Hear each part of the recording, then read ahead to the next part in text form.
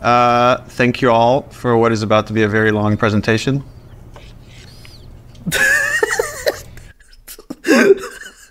I'm sorry. I just can't take this seriously. Just looking at him.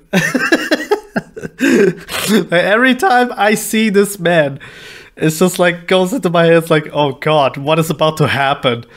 Oh God. All right. Serious face.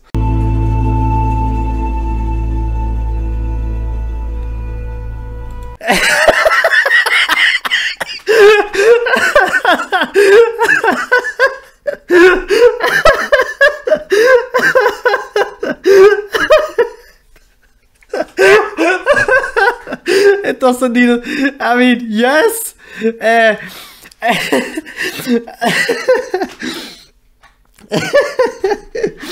A lot of people felt like it did not need a sequel. So I started working on some concept art, kept fleshing out the story, and as it felt like yes, the amazing the amazing trailer of seeing Joel come in and be like, are you really gonna go through with this?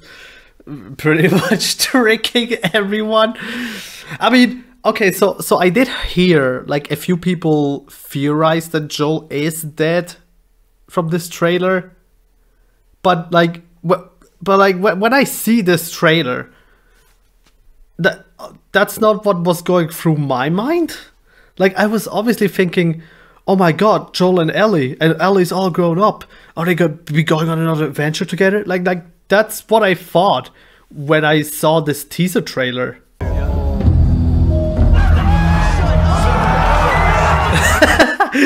Show them the Firefly logo.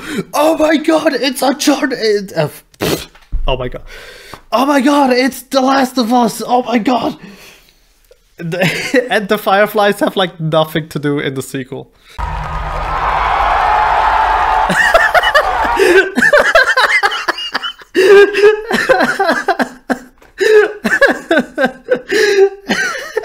Joel! Oh my God!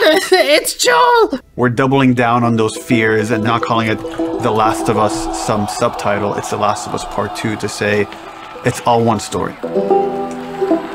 Why did you call the game The Last of Us Part 2 if it does not continue the things that happened in the first game?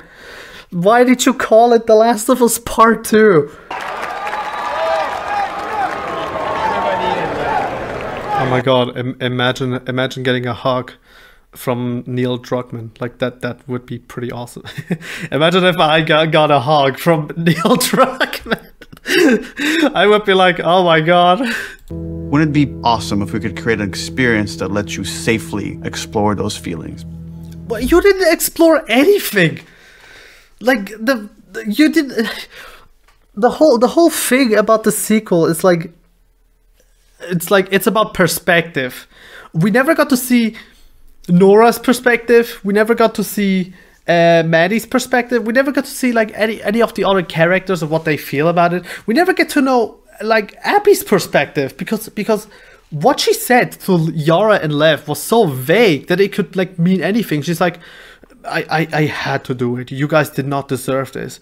It was to blow off some steam. It's like what does that even mean? What do you mean? Is it because of Joel? I don't know. They were going to have a conversation with Abby and Owen, but then it cuts away and they have a sex scene. Like this is so funny. It's like we never get to know Jesse's perspective on this or Dina. They all just accept and go on this mission. What is there to explore? Like, what are you talking about? The whole catalyst for what starts the second game is Joel killing the doctor. Oh my God. Oh. We have to retcon the doctor from the first game. We're gonna go back in time and show you that same sequence of events. This character that you saw as a monster. Oh, that was such a bad move. That was such a bad move that killed the pacing of the game so bad. That it to just the zebra. Oh God, I just realized the zebra on screen. Yeah, okay. So what did I want to say?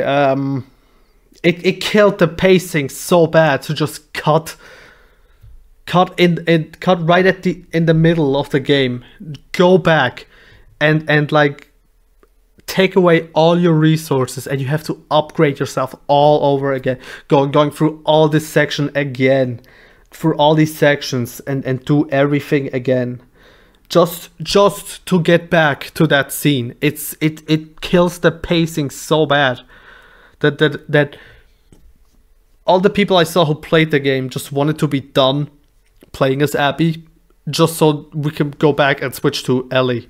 She's wanted to add more romantic intimacy between the characters. Oh god. Those are areas that I've been, I don't know what, more uncomfortable writing that stuff. Oh my god, what? It was her idea? After the first... I thought she was a perfect vehicle to challenge this notion that violence doesn't have a cost, because it does have a cost in reality. Yes, of course. It's going to ruin this. But if you're gonna make a game where the whole point is to get revenge on the person, and then at the last minute, after all the stuff we went through, to her not to commit, feels like a complete time waste. This is how I felt when playing the game. I felt like I wasted my time. Well, when the credits roll and the game ended, I didn't think anything. I was just I felt empty, and I was just like, what? Like, I was just confused.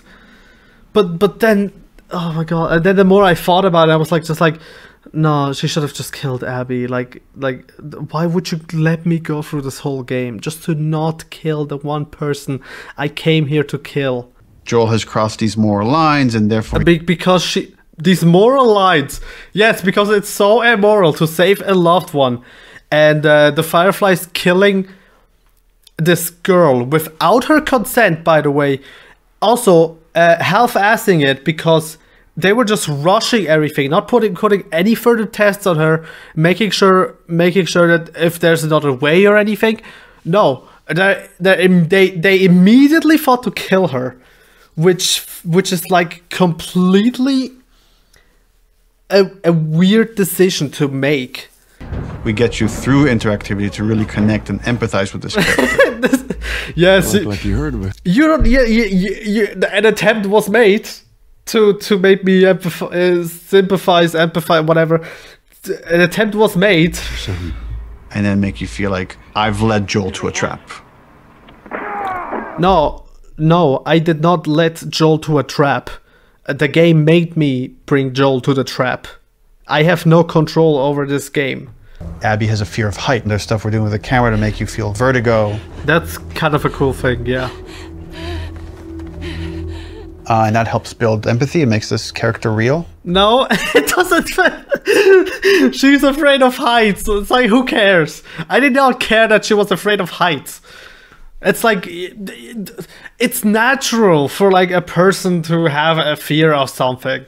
When we first released the teaser trailer, too many people right off the bat said Joel is dead. The blown out light really...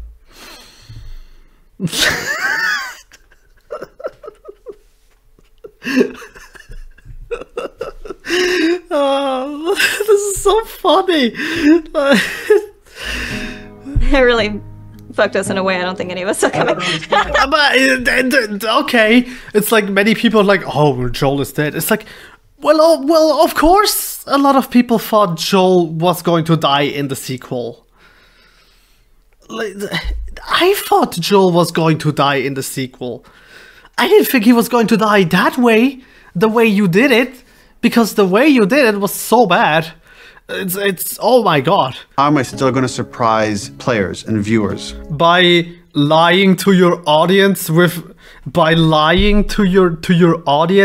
story that wasn't there? Like, are you serious? Just put out the trailer. Like, just put out, just don't lie to people like that. Put out the trailer and just don't show Joel's portion or something.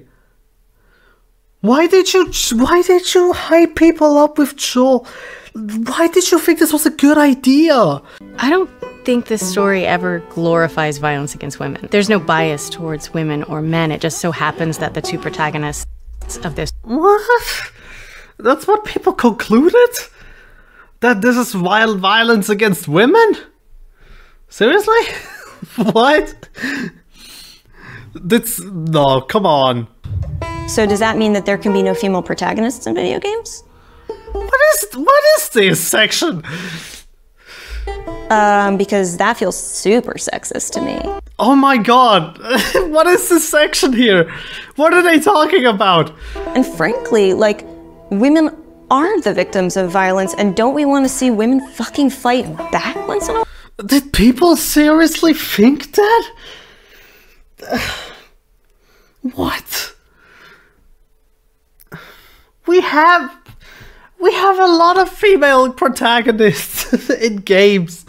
What is this? No woman could have worked on this because of the level of violence, because there was violence against women, because it is a video game.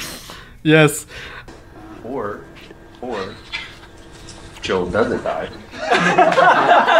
Yeah, listen to him. Listen to him. What if Joel doesn't die?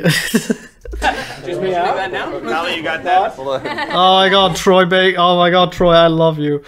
What if Joel doesn't die? Yeah. The minor line So change. then what happens is all of us become friends. Oh my god, I would have loved this. I would have loved to see like this. I get called up to Neil's office one day.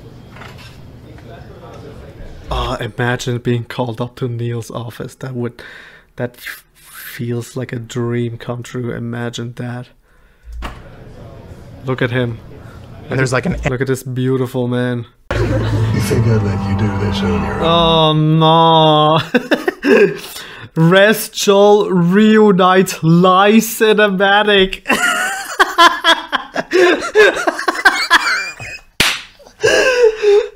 Oh my god. Lie cinematic. I love it. Oh man, this is so hilarious.